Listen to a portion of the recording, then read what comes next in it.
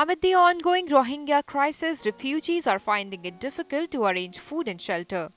Janu, a Rohingya refugee, faces daily challenge of finding enough food to eat. She's been living off just on rice and lentils since she fled her home in Myanmar last month. Janu is one of over 6 lakh Rohingya who have been forced to live in camps in Bangladesh after a violent army clampdown in late August. The number of Rohingya refugees is still increasing in spite of a memorandum of understanding between Myanmar and Bangladesh to start repatriation of the Rohingya.